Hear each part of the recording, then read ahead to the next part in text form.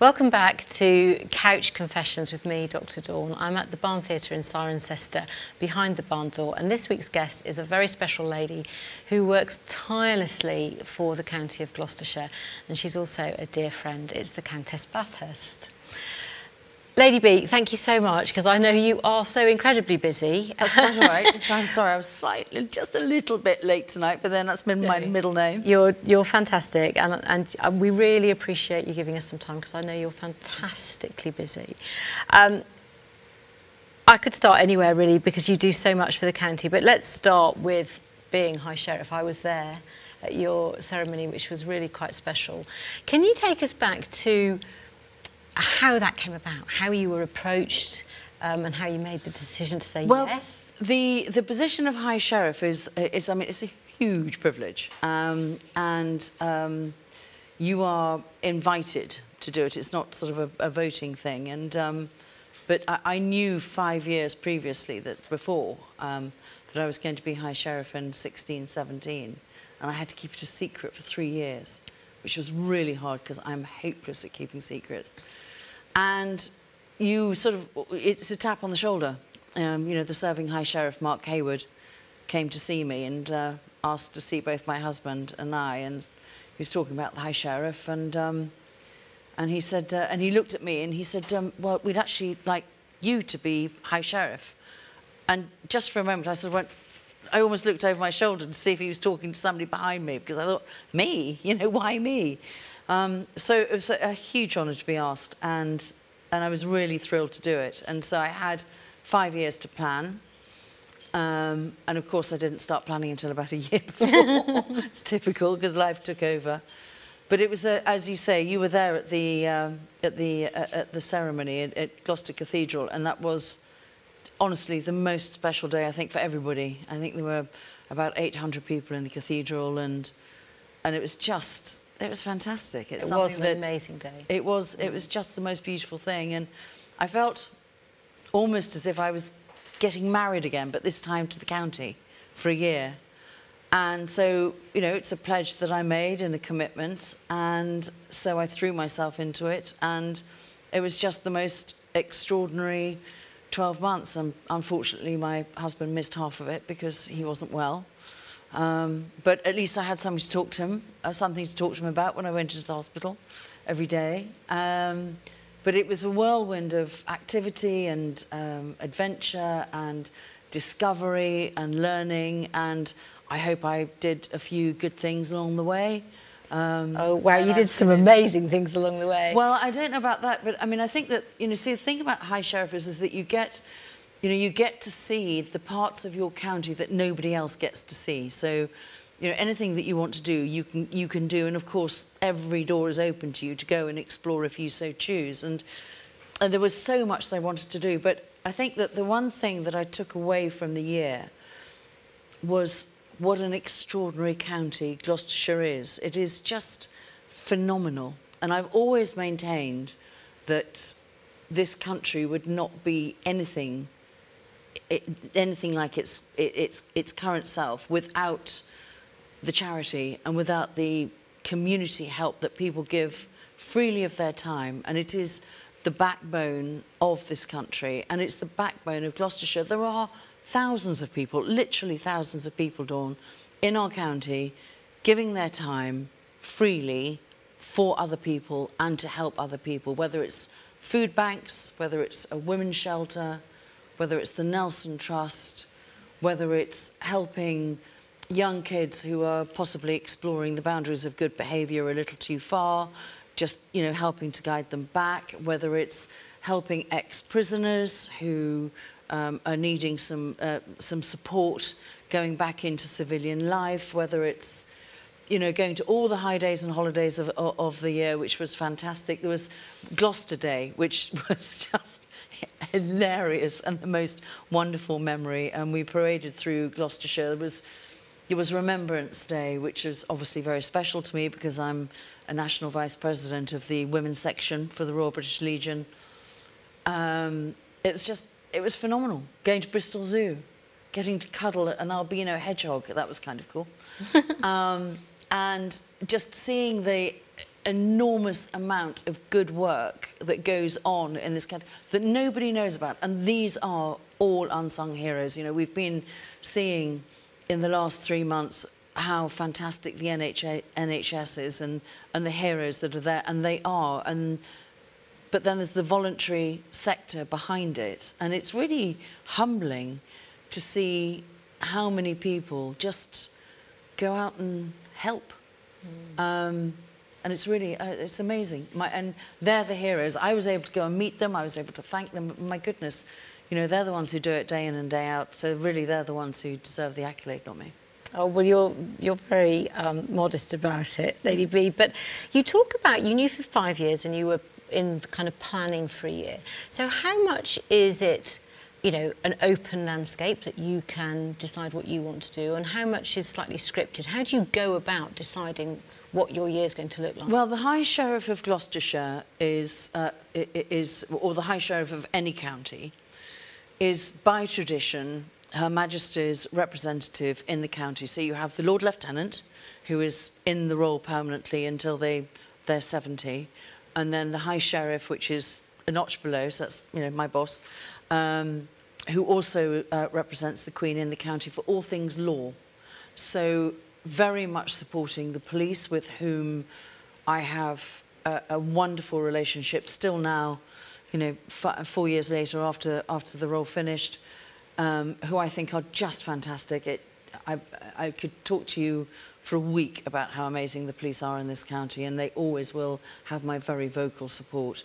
But also the prisons, and also the magistrates' courts too, and the courts. And one of the fantastic privileges of being a High Sheriff is that you go to sit with the judges, up with the judges. So you're up with the head boy, you know, along sort of the, you know, and you get to see everything that happens in front of you, and it's fascinating. I think I'm a frustrated lawyer at heart. I'm either a frustrated lawyer or a frustrated police officer. I've yet to decide, probably a bit of both.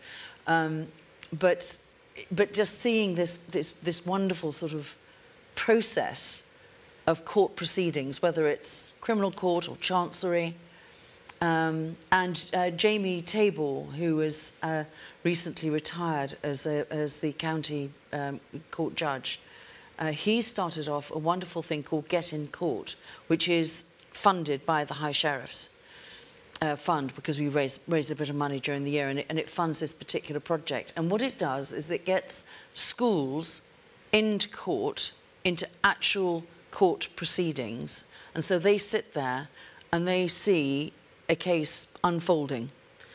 And it's nearly always a case where it's something perhaps that they might understand, or perhaps be exposed to, drugs or burglary. I'm not saying that they're, you know, for a minute that the children, but it's sort of something that they can.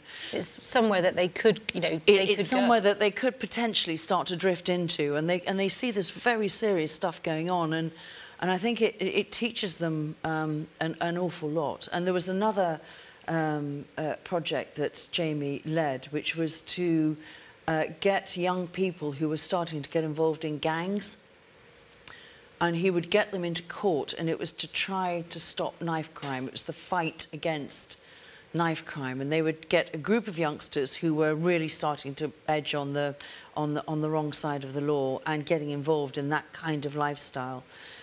And he would bring in paramedics, police, ex-prisoners, anybody who was really closely involved in knife crime, and they would stand up on the witness box and they would give their experiences of what it was like to be involved in that scenario. And it was very powerful stuff. And you see these kids coming in and have been a bit sort of, you know, a bit sort of, you know, this is all a bit of a lark. But by the end of the session, they were all incredibly quiet. And they listened to people who were really closely involved with it. There was a paramedic. It was unbelievably moving. And she was telling the story of attending a stabbing. And she was so overcome by the emotion of having to relive this dreadful experience, she passed out.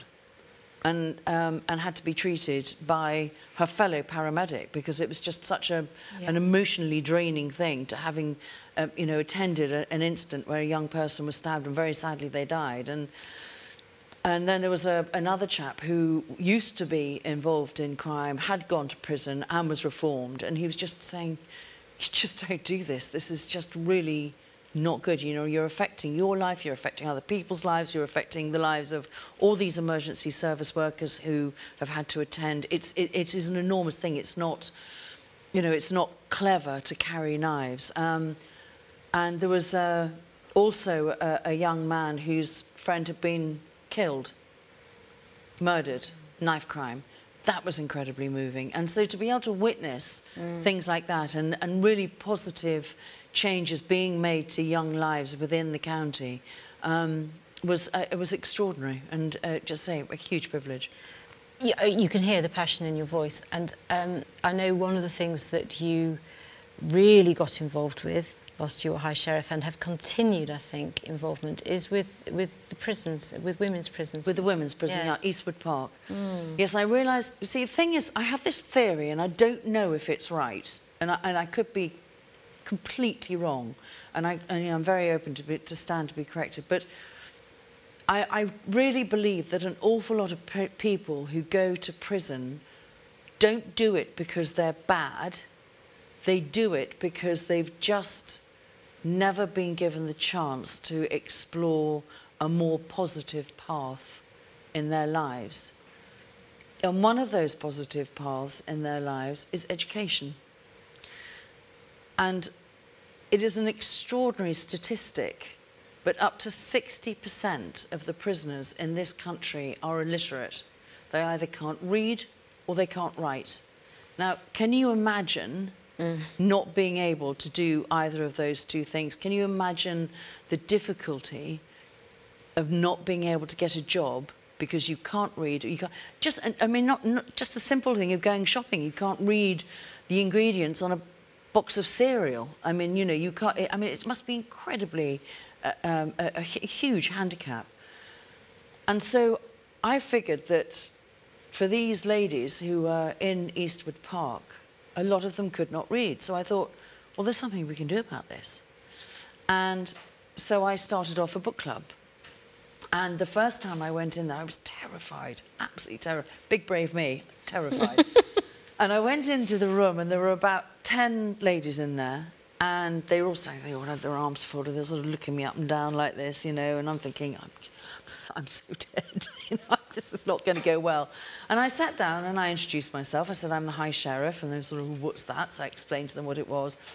And I said, I really want to help you. I really want to be able to open up a whole new world. Your world at the moment is really narrow because you can't read. Your world is your existence. But if you learn to read, it opens up the entire world to you. And not only the current world, but wonderful history and, you know, discussion and politics and, you know, all those amazing things. And this will give you a chance to actually make something of your life because your mind will be open to your mind. You can explore anywhere you want with a book. So we started off, and it was my choice, we started off with The Other Boleyn Girl, which is one of my favourite books. And it was great, they loved it, because the first paragraph, I think the Duke of Buckingham gets his head lopped off, so they thought that was all right. But before we started, I went round each individual person and I said, why would you like to learn to read? What is your reason for being here? And so they went round and, you know, some were, I'm trying to improve my English. I just want to be able to get a job. But there was one girl, Tanya, her name was, she was a pretty girl, maybe 23, 24. And I always forget, she had lovely green eyes, and she was such a sweetheart. And she's the sort of person you look, what are you doing in here? Mm-hmm. You know, and she just followed the wrong path and got in with the wrong people.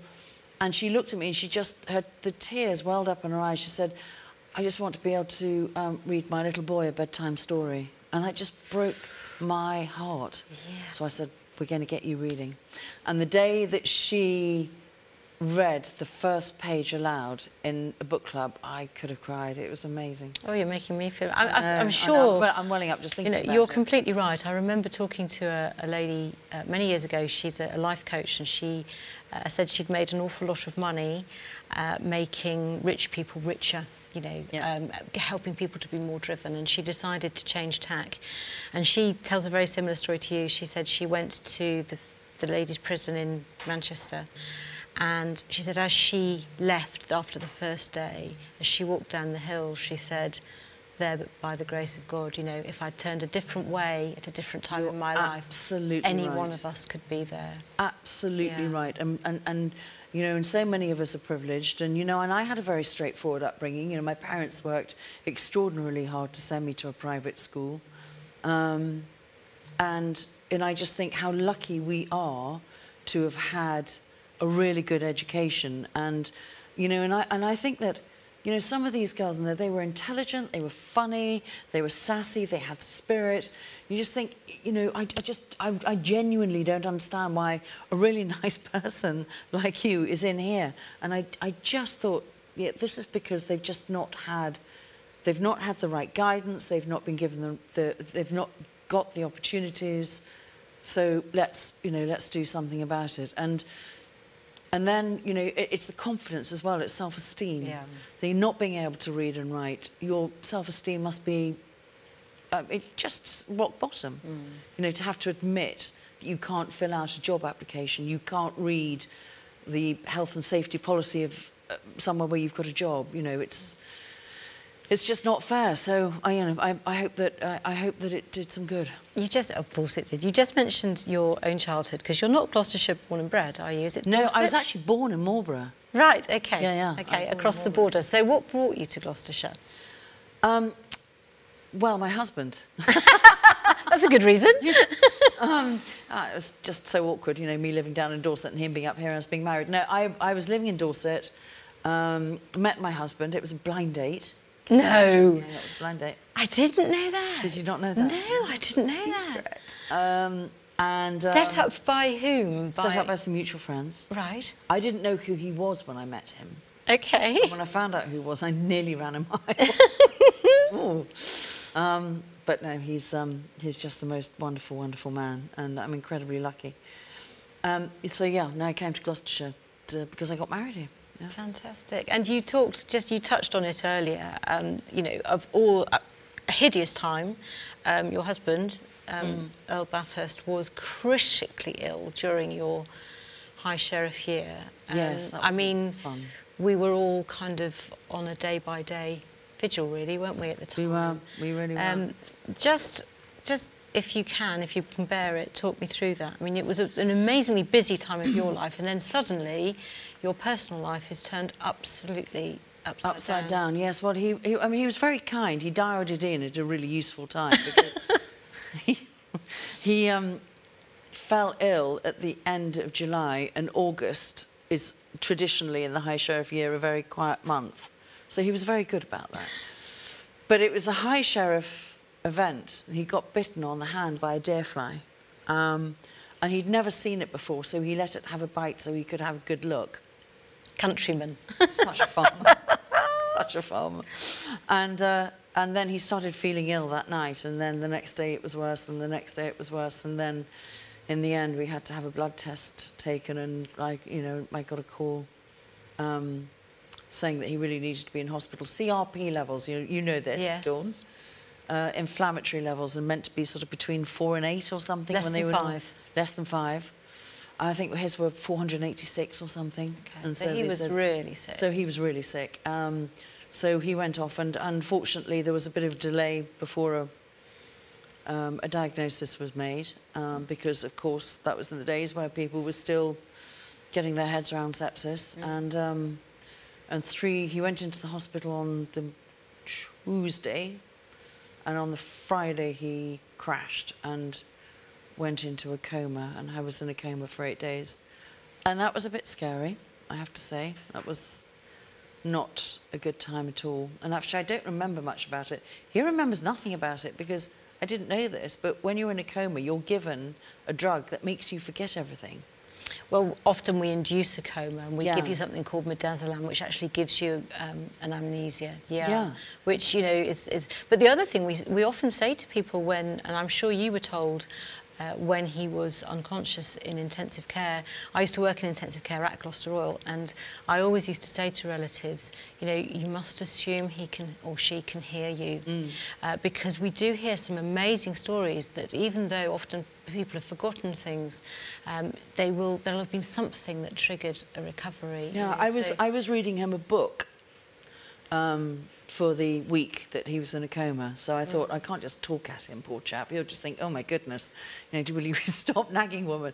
So I read him a book, and it was quite sweet because it was, I mean, obviously I was there pretty much sort of 18 hours a day. I'd go home and, you know, catch a bit of sleep and have something to eat and then get back to the hospital. And so I was reading him a book, and the nurses in the intensive, in the ITU, were all sort of saying, we want to look after Lord Bathurst because we want to hear what happens next in the book.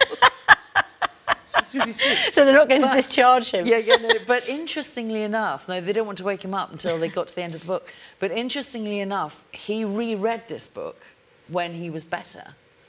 And he'd never read the book before, and he said he remembered some of the bits in it. They were familiar to him.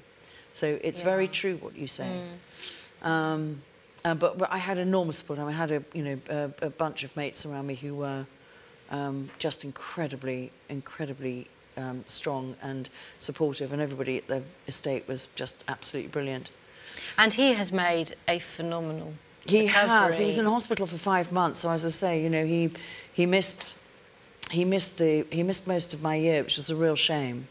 But, you know, I had lots to tell him because I'd get to the hospital every day. And that's another interesting thing. It was a real self-learning period because I found... I have this analogy, and it's called my bubbles analogy. And my analogy is this, that whoever we are in whatever walk of life, whatever path we're walking, we are all in our own little bubble. And whatever is going on in that bubble, of course, to us, is the most important thing in the world. It's the most, because it's happening to us, it's personal. We are sentient beings. And every time I left the hospital to go home, I'd be driving down the road and I might see, I don't know, a young couple walking down the road holding hands, or there'd be somebody on the phone talking, you know, and laughing, or there'd be two guys sitting outside a pub having a drink, and I'd literally want to get out of the car and punch them and say, how dare you be happy? Do you know that my husband is fighting for his life in that hospital? It's at Cheltenham. And then I'd say, well, have a word with yourself, Bathurst. You know, they may have just got engaged. Yeah. He might be phoning his mum because he's just got a promotion at work. Those two guys might be old army mates. They haven't seen each other for 30 years and they're catching up. So, you know, they're in their bubble and you're in your bubble. So my analogy is this, is that we live in a bubble, but it's really important to stick your head up out of your bubble and realise that there are billions of other bubbles going on around you, with everybody with their own problems, their own happiness, their own successes, their own failures, their own worries, their own, you know, stresses, and there's an awful lot of stuff going on from an awful lot of bubbles at the moment because of what we've just been going through with COVID. You know, and we get a lot of letters from people asking for money and for help. And, you know, somebody said to me the other day, do you get sick of being asked for money? I said, no, because that's their bubble. Yes. That's the most important thing to them, and that's, Well, you know, it's that's why they need help. Yeah. They don't realise that 50 other people wrote to you that week asking for help. That's their bubble, and I understand that. You know, you can't help everybody, but you just understand that they're reaching out to get some help. So I just think it's really important that you have a consciousness about what's going on. Maybe understanding that is a help in itself. I think it's a really wise way of looking at it. And, you know, it's amazing to see Lord Bathurst being, I mean, you know, back on form. You always said you wanted to marry a farmer. Yeah. Most people would not think of Lord Bathurst as a farmer, but having been with him when he's been around some of your tenant farmers, he is very hands-on, isn't he? He's unbelievably hands-on. When the cattle, he's out checking the cattle every day. We have a little herd of Gloucesters, which lots of people enjoy when they walk through the park. We had loads of calves this year. It was wonderful. I think we had 13 or 14 calves this year. So he's up feeding those every day or checking them every day. He's very hands-on with the farm.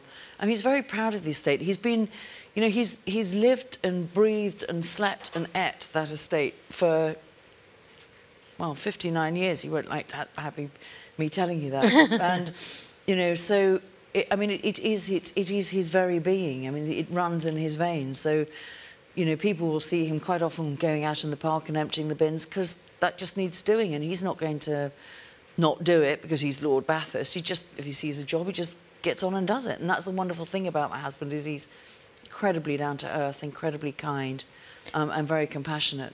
And I think having met some of your farmers, it's something that they very much appreciate. You're incredibly generous as a couple with the park. How many acres is Cirencester Park? 15,000. 15,000. So your back garden is quite large, and you share it very generously with the county, and we all enjoy. You know, you're very, very, very generous. You were particularly generous to me one year, about 4 years ago, and we are forever indebted to you. We did what we called a secret party. That's right. Yes, that's right. Raising funds for the Star College in Cheltenham, and you very kindly gave us Cirencester Park, the house, for 200 guests to come. And I do remember Lord Bathurst saying to my partner Jack at 11 o'clock in the evening, he said, "I appear to have just paid for a beer in my own drawing room." And that to me is Lord and Lady B. Incredibly generous. I know. I mean, the park has always been open to the public, and we're incredibly proud to share it with the community and for visitors who come to Cirencester, because it's a beautiful place. I mean, I think it'd be a bit selfish to not share it, frankly. But I think particularly in COVID, we were really, really happy to keep it open. And when the lockdown happened on the 23rd of March, we both looked at each other and said, whatever happens, we have got to keep the park open, because we knew that people would be desperate to get out for a bit of fresh air, a bit of green, a bit of quiet, a bit of peace. You know, mental health has been a real issue through this, you know, these last 3 or 4 months. And so it's been a place of tranquility and just escape. And it is for us too. I mean, I go out in the evenings when the park's closed at 5 o'clock, and I go out with the dogs, and that's my downtime. That's, you know, when I get to walk and think and, you know, just chill. And your dogs are very special. I love your dogs. Your dogs are very special to you. Yeah, they are. And how many have you got? Is it 5? 6. 6. Yes. 6. 6, yes. They are all varying sizes and breeds and different characters. They're wonderful. Yeah, no, they're lovely. And they just never, you know, they don't matter if you've got, they don't care if you've got lipstick on. They're just like, we're going to go for a walk then, you know. And they know that, going for a walk. And when I came out this evening to come here, you know, they saw my handbag and I went, oh, that's not good. I normally take them for a walkabout now. I said, oh, darling, and they know the phrase, stay here and look after the house. And they're like, oh, go back to their beds and they look all grumpy, you know, they're like, oh, that's so sad. But I'll probably nip them out later on because it's still a lovely light evening, so I'll give them a run. You're so sweet, Lady B, because I know you've had an incredibly, just so busy. You go from meeting to meeting to meeting. What's new? What's next for Cirencester Park? Well, funny you should mention that, because, you know, the house is a big house, and... Am I right in saying you don't know how many rooms it is? I can never remember. I can never remember. And actually, does it matter? People say, how many rooms does your house have? I don't know, you know, a few. But the house has not been really sort of open to the public before. But the 21st century has caught up, and it's an expensive place to run. So I am going into, this is so much fun. Actually, I'm quite looking forward to it. We are going to start doing weddings, but very limited. So, you know, really, really special I only bake maybe at half a dozen a year. I don't want to put in a revolving door, so you know, it'll be, you know, half a dozen weddings a year, and maybe some sort of lovely sort of niche corporate events within the house, and see how, just to help pay the bills. And I'm even playing with the idea of doing posh B&B. Oh, how wonderful. But we'll see. I don't know. We'll have You'll to work have a that out. very long list of people interested in that. I know. Well, it'll be quite sure. fun because they can come and stay, and you know, they'll have this sort of own little private room and probably a sitting room, and then in the morning we'll give them a lovely breakfast and I'll show them around the house and give them a bit of a tour. Well, perhaps it's a natural extension from Beano is your coffee shop. Beano, I know, lovely Beano. I love Beano. That was an idea that I had a few years ago, and just because of, you know, various things I couldn't do it, High Sheriff and etc. And so 2 summers ago, I think it was, 2 years old now, I suddenly thought, you know what, I'm going to do this. So I got online and found myself an old beaten up horse box. And because, you know, you can buy ready-made coffee places online, but they're a fabulous amount of money. I mean, really expensive, you know, 12, 14 grand. And I thought, that's not going to happen. And they weren't quite perfect. And I knew really what I wanted. So I thought, no, I'm just going to buy a horse box. Local carpenter came and did it out for me inside, and we painted it and shoved it in the park, and we've been serving coffee and homemade cakes to everybody ever since. And I absolutely love it. You know, I sort of, you know, I work hard at it behind the scenes, and I've got lovely Debbie and Mo, and Ella has just joined us. And so they're the face of Beano, and I just sort of supply them with cakes and milk, you know. I get an emergency call, need more milk, on my way. Oh, nip over to Tesco's and get some more milk. You are an amazing ambassador for the county, and I love what you do. Oh, very sweet. I know that those dogs, I love your dogs, and I don't want to irritate them by the mizzet. They will literally be going, seriously? So I'm going to let you go, but before you probably actually, to be fair, pretty much answered this. What I wanted to ask you is what yourself today would tell your younger self. I suspect it might have something to do with a bubble. I think it's got something to do with the bubble, and also I think what I would tell my younger self is don't let life take you over.